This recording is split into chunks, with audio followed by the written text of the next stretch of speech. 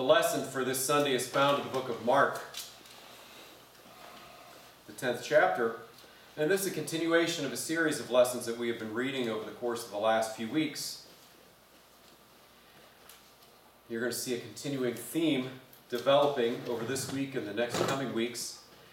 Some of the Pharisees came to Jesus to test him, and they asked him, "Is it lawful for a man to divorce his wife?" And Jesus answered them, "What did Moses command you?" They said, "Moses allowed that a man write a certificate of dismissal and divorce her." But Jesus said to them, "Because of your hardness of heart, he wrote this commandment for you. But from the beginning of creation, God made them both male and female, and for this reason a man shall leave his father and his mother and be joined to his wife, and the two shall become one flesh. So they're no longer two, but one flesh. Therefore, what God has joined together, let no one separate." And so once again, when their disciples were in the house with Jesus alone, they began to confront Jesus about this matter. But Jesus said to them, "Whoever divorces his wife and marries another commits adultery against her, and if she divorces her husband and marries another, she commits adultery against him." Now that's the first part of the lesson. We're not going to look at this in our sermon for today, but I do want to point out something that's really intriguing about this. You notice that Jesus adds something that the Pharisees in their question do not add. That's about the woman divorcing the man. Because how often do you think a woman would divorce a man in that day and age? I don't think it happened too often. But I do think what Jesus is trying to do is really talk about the injustices that were done to women in that day and that culture by divorce, because often a woman who was divorced was not able to marry again, was put in a position where she had very limited options about providing for her future. And so it was truly an injustice the way that men treated women in that day. One of the things I love about Jesus is he always lifts women up. He doesn't tear men down, he lifts women up. See, oftentimes in our culture, we got to tear people down in order to bring them to our level. Jesus never does that. He always takes us where we're at, but he lifts everybody else up, so we're all in the same plane. And so that's one of the things I think we learned in that lesson about divorce for today. But we're not going to look at that portion of it. We're going to look at the next portion today, which is from Mark chapter 10, verse 13. So people were bringing little children to Jesus that he might bless them and touch them, and the disciples spoke sternly to them.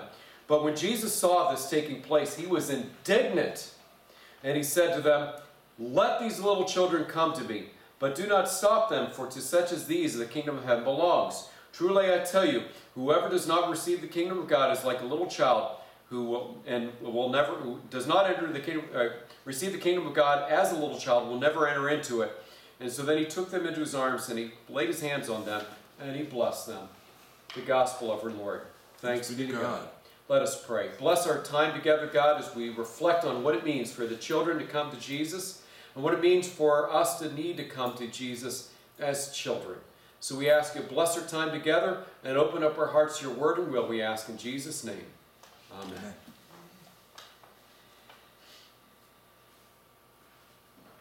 I do invite you to pull out your handout for today. If anybody's watching online or watching after the service, we do include these on our Facebook pages. You're welcome to download one for yourself. It's a sermon handout entitled Jesus and Children.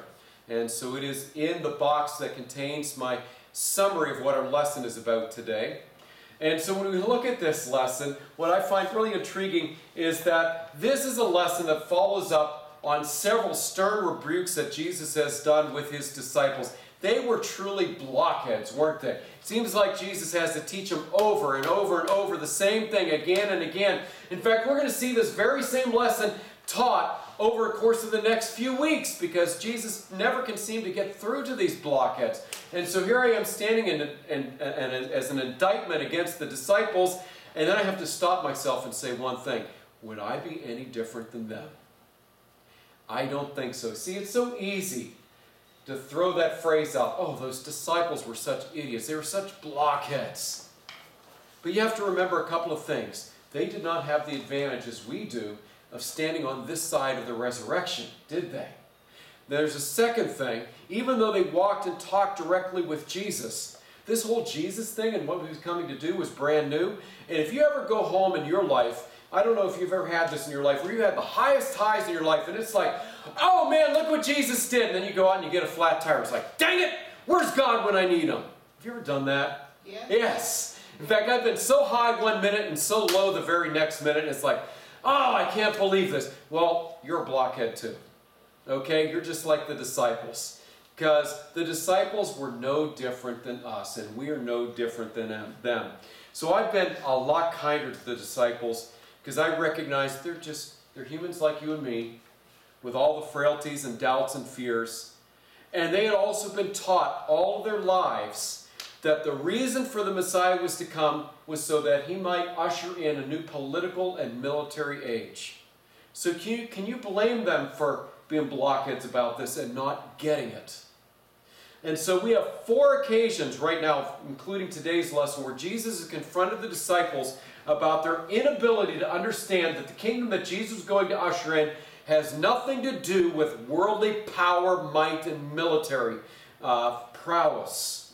And so the very first time, Mark chapter 8, verses 31 to 33, Jesus rebuked Peter for trying to keep Jesus from going to the cross and dying.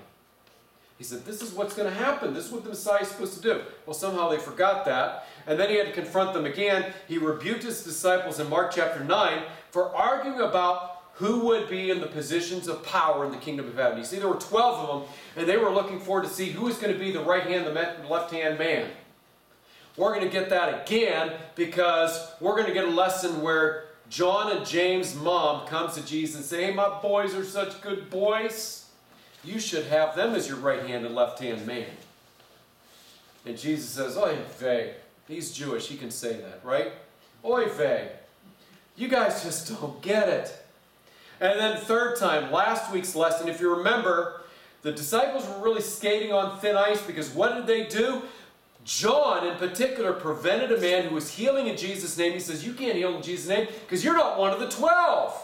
And Jesus is like, man, you guys, you're skating on thin ice because you're no better than the scribes if you do something like that. When you try to prevent somebody from being of service to God and using their abilities to bless in the name of God.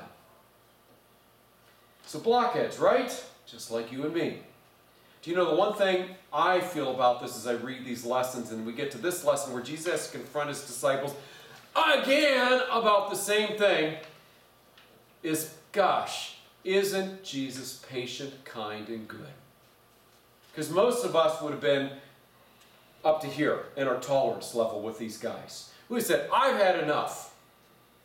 You know, have you ever had a situation where you've had to show somebody at work 3 or 4 or 5 or 10 times the same thing over and over again? Or maybe it's your kid that you got to show 10 times. And there are times you're like, okay, I've just had enough. How many times do I have to show you this?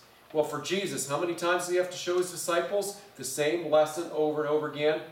As many times as it takes. Because unlike us, Jesus is patient and kind and gracious. And I really respect that about Jesus as one of the many things, obviously. So once again, the exact same lesson that Jesus has to teach. See, his disciples saw that all these people were bringing children up to Jesus and were like, oh, they're a waste of time. We're not going to worry about them. And Jesus has to confront his disciples for the 4th time about the same exact lesson. Because once again, remember, the disciples were believing that Jesus was going to be ushering in this new be the new political and military leader that's going to usher in a brand new age. And the disciples were jockeying for positions in this kingdom. And they still did not get that Jesus' kingdom is not the same as the kingdoms of this world. So any of you who believe that the kingdom of heaven that Jesus is trying to crash into this world has something to do with the politics of this world, get rid of it out of your head, because I'm telling you, you radical right-wingers and left-wingers believe the same thing, except you're opposite sides of the political spectrum. You believe that your Jesus is going to bring in a new political day which has to do with your politics, and that's a bunch of crap. Because your politics, right wing, left wing, don't care. It has nothing to do with the kingdom of heaven. I know you're good people, good for you. Go out and bring about your politics if you want to, but do not use the name of Jesus to do it.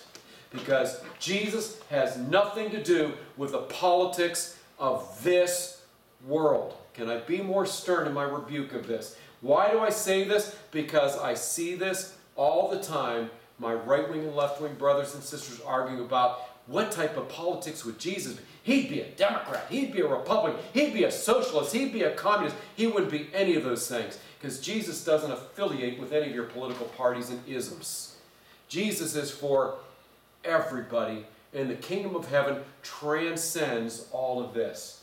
Thank God. Amen to that. Huh? We have to stop using power to impose upon other people the kingdom of heaven, because that is not the way of Jesus. And so Jesus, to illustrate his point, grabs one of the children that his disciples were pushing away from. He takes one and puts it on his lap. Now you got to imagine, what are the disciples thinking at this point? They're like, oh my gosh, what are you doing, Jesus? That child can't add anything to what we're going to be doing in the kingdom of heaven. They don't bring anything of value. Now, why do I say this? Actually, we had people in our church who believed that about children and teenagers. 20 years ago, we had a guy who used to make our counts, count the number of people in our attendance every Sunday and so forth.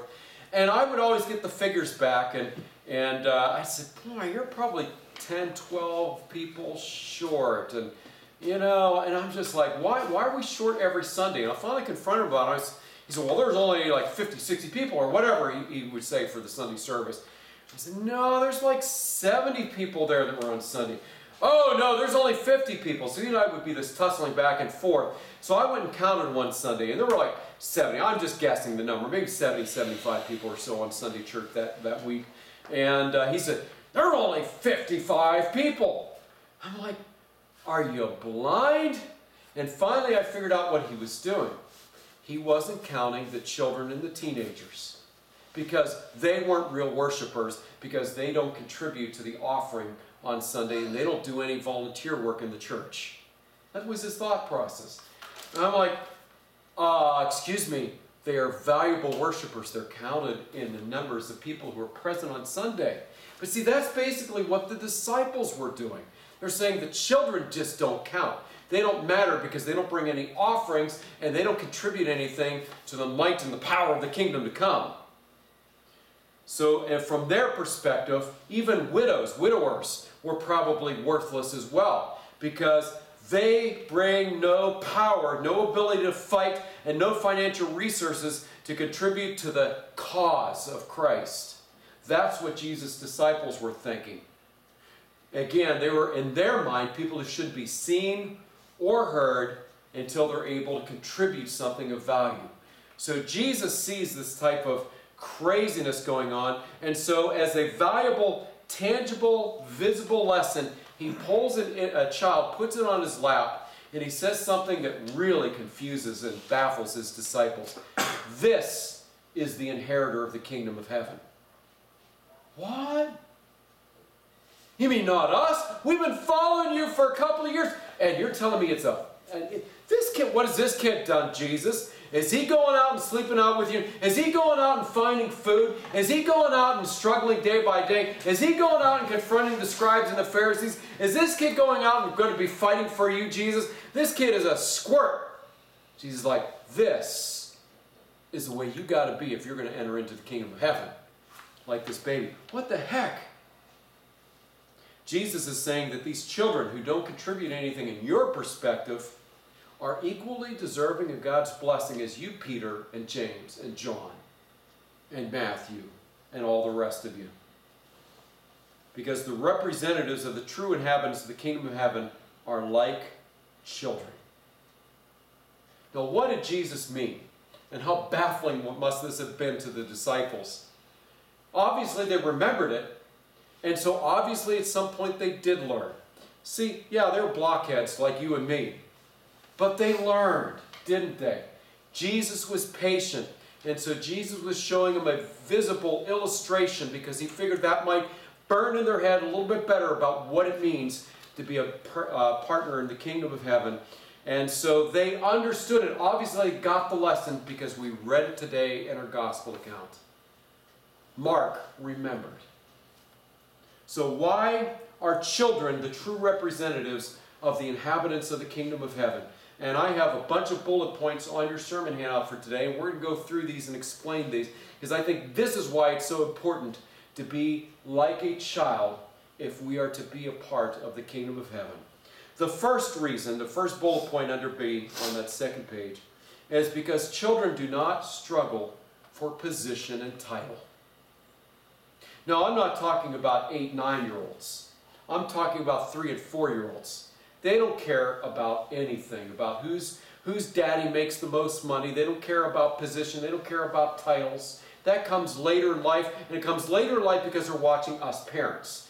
And for us parents, who's the boss and who's the minion is really important to us. The kids just don't care. And all I can do is, I'll show you by taking a 3-year-old, a 4-year-old, and taking them and introducing them to a janitor, and then introducing them to Donald Trump.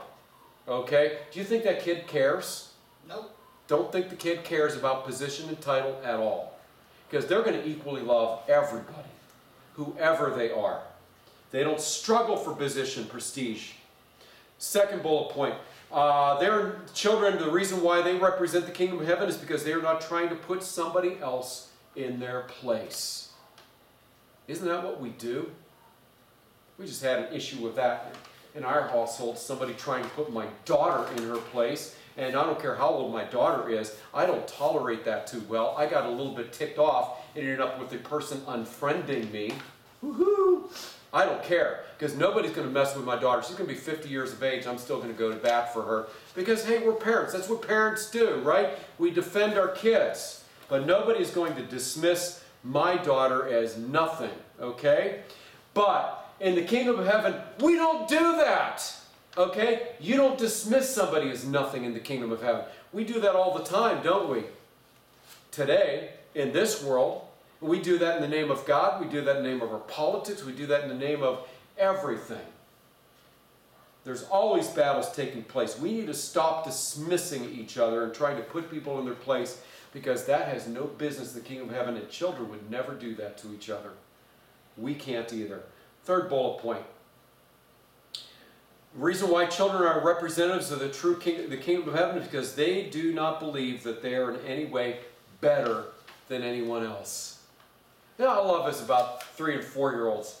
So you put a 3 or 4-year-old together, 3 and 4-year-olds together. They don't care if that 3 or 4-year-old they're together with, their parents are making millions of dollars. They don't care. And they don't care if the other child is dirt poor. They don't care. They don't care if that other child in front of them is black or white. They don't care.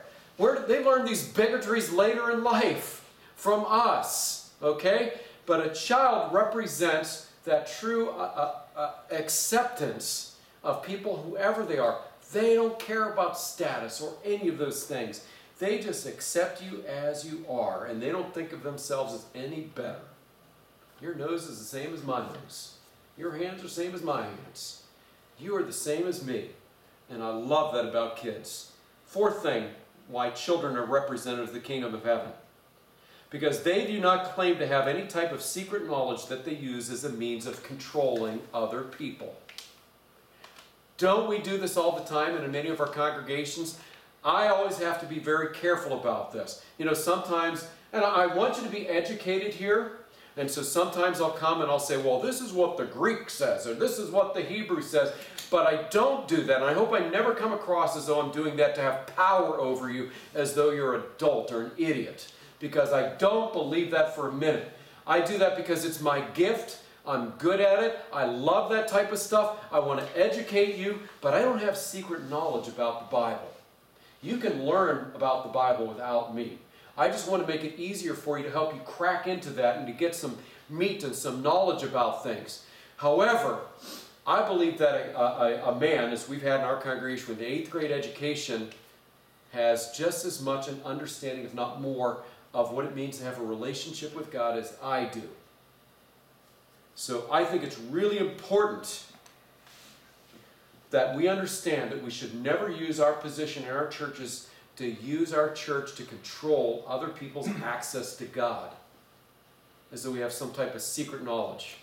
You know, some churches will say, we got all the answers, you come and listen to us. Well, I hate to say, if you come and listen to me, you're going to realize I've got a lot more questions than I got answers.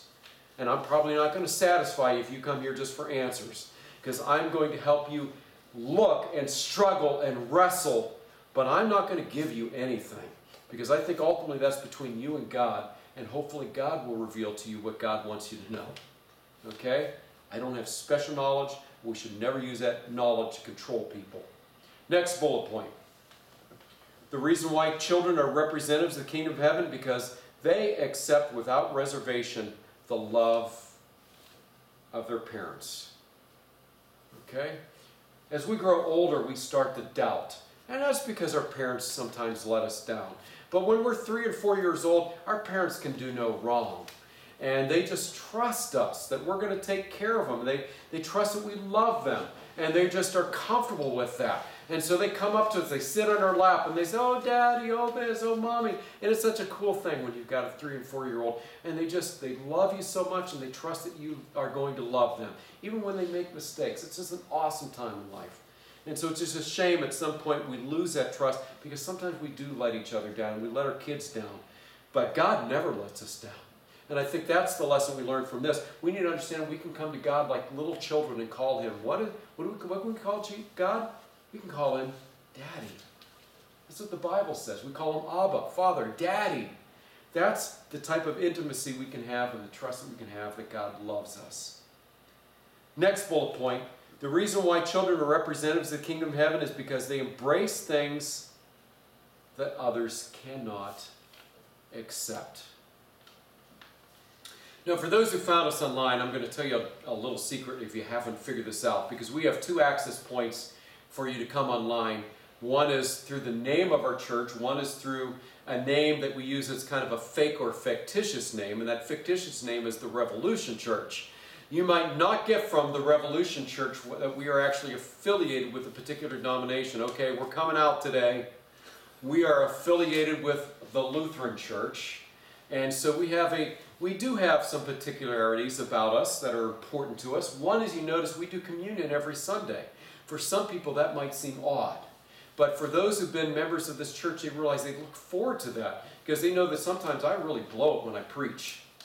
And they'll say, oh, that was really a crummy sermon. But at least we got fed when we came to communion today, because God showed us how much we're loved.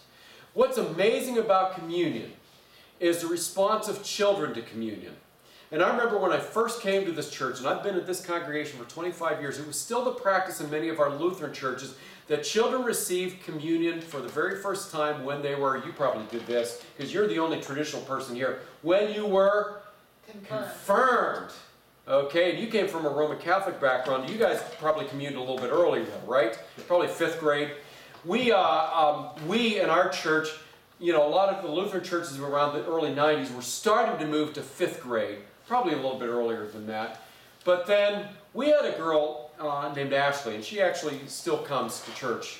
And she's making her schedule so she can come every Tuesday night, so that's kind of cool too. But Ashley was like a 3 or 4 year old at the time, and I'll never forget, she would come to communion. People would get really ticked off about this. She would come up with her great aunt, and I would bring the communion, give the bread for communion to her aunt. And Ashley would then put her hand out, and her aunt would break the bread and give it to Ashley, 3-year-old, okay? And Ashley would take it every Sunday. And so she would commune at 3 years of age. And people got really upset, and they said, Pastor Dave, you need to confront her. That's not when we're supposed to commune. She's allowing that Ashley to commune, and that's just wrong, and blah, blah, blah, and I just can't believe that. And I just said, Ashley probably understands what communion is about better than all of you. And I'll tell you where it really broke in our congregation. I had a 2-year-old who came up to me. My daughter did this too. You know, about 2 years of age, it seems like, they come up to the altar with their parents and they stick their hand out and they say, why can't I have Jesus? I want Jesus. Or something simple like that. Jesus, give me Jesus. Those kids understand communion better than any of us adults do. And that was kind of the floodgates opening up. And I just said, hey, I'm going to commune. Any kid who puts their hand out, that kid is getting communion wafer. They may not get the wine, that's another story, but they're definitely going to commune with us because that child understands that we receive Jesus in a way that we adults don't. See, I think we overthink things. And so children just embrace God in such a childlike, wonderful way, and we need to do the same. And then the last thing I love about children, I think the reason why Jesus says that they are representatives of the true kingdom of heaven is because they have no concept of the costs and concerns of life. And even if they did, they would just trust that their parents or somebody else are going to pay it for them. Okay, listen to what I mean by this. A 4-year-old has no concept of what that food costs that's in front of them. And if they did, they wouldn't worry about it because they know that's the job of their parents. At some point we start feeling like we got to earn it. I got to earn this. But if you're a parent, you just give it to your kids, don't you? Because you love them. At some point we need to accept the fact that God loves us even more than our parents, and just accept the fact that God just loves us. Just accept it and trust that what God gives, God wants to give to us because He just loves us. And that's it. There is no other rhyme. There is no other reason. We don't have to earn it, and we don't deserve it. In fact, you cannot earn or deserve it. So I'm going to finish with this story. There was a woman named Janice, member of our church. She died about 10 years ago. She was probably 60 when she died. When she was a younger woman in her 30s, she was very active. She was well-to-do. She worked a really good job. She was a professional lady, educated woman. In fact, she had a master's degree. She was one of the only members of our church who had an education beyond high school. So she was just a very bright lady.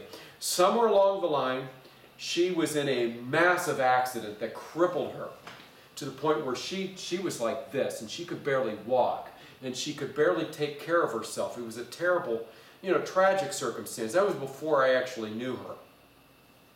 So when I met her, she had already been probably 7, 8 years or so crippled and depending upon the mercies of other people for her sustenance in her life. And it was a tough thing for her. She hadn't saved anything because, again, she was probably 30 or 40 when this accident happened. She was thinking, I got plenty of time to make stuff for retirement. I got plenty of time to save. I got plenty of time to this. And all of that was ripped from her, okay?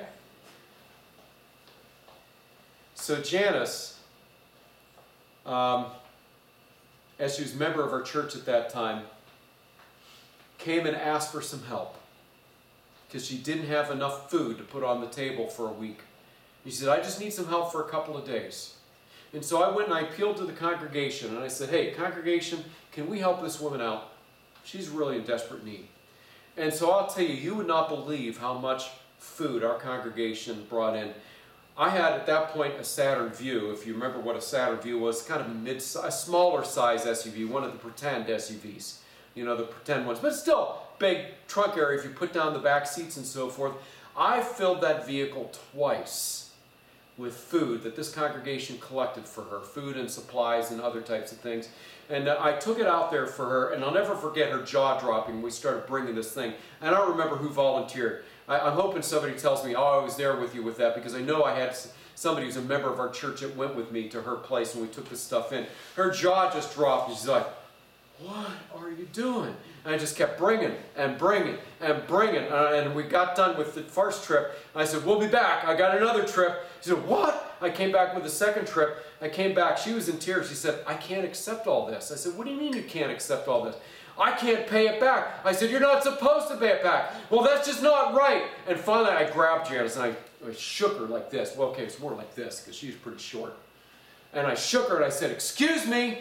What do you mean you can't accept this that we're offering to you? I can't. I have to pay it back someday. And I said, that's bull crap. I probably used another word. I hate to say it. I was mad. Because I said, this congregation loves you and wants to provide for you, and you just need to accept it. But I can't. And so I looked at her and I said, I'm going to tell you what. This is a test for you. God is testing you right now. Because what are you going to do when you get to the kingdom of heaven and God's got something even greater to offer to you, and that's He's going to make you an inheritor of the kingdom of heaven? Are you going to say, but I can't pay it back. Wait, what am I going to do? No, you're going to have to sit there and say, oh, thank you. I receive it. You see, the gift of the kingdom of heaven is so much more than 2 cars load full of food. And if you can't accept 2 cars load full of food because people just love you, how are you going to accept the gift of the kingdom of heaven? You've got to come to God like a child and accept that God loves you and just wants to bless you just because. So this is my encouragement today for those watching home, those here today. You see, we get all caught up in this idea that we have to earn everything. I got to earn it. I got to earn it. You don't have to earn squat when it comes to the kingdom of heaven. You got to be like a little child and just accept that God loves you because you are just adorable. Come to him as a little child, and he will bless you with wonderful things. Let us pray. Heavenly Father, we thank you that you come to us and bless us. You didn't come part of the way to meet us. You didn't come 90% of the way to meet us. You came 100% of the way. You came from heaven itself to kneel down and crash into our squalid existence to make your love known to us. The kingdom of heaven is for those who come as children, who just dance and jump around and splash in the puddles and say, me Father loves me very much, just the way I am, and that's a grand thing. And so I'm going to accept the gifts that God has to give me because God just loves me. So I'm asking you to be like a child in your faith today. Just accept the fact that God could love you so much that he would be willing to die for you. Just accept it. That's all God wants from you. And so God, we thank you for all these things. For it is in Jesus' name that we pray. Amen. Amen. And now may the Lord bless you and keep you. May the Lord make his face shine upon you, be gracious to you. May the Lord look upon you with favor and give you peace. In the name of the Father, Son, and Spirit we pray. Amen. Go in peace and serve the Lord.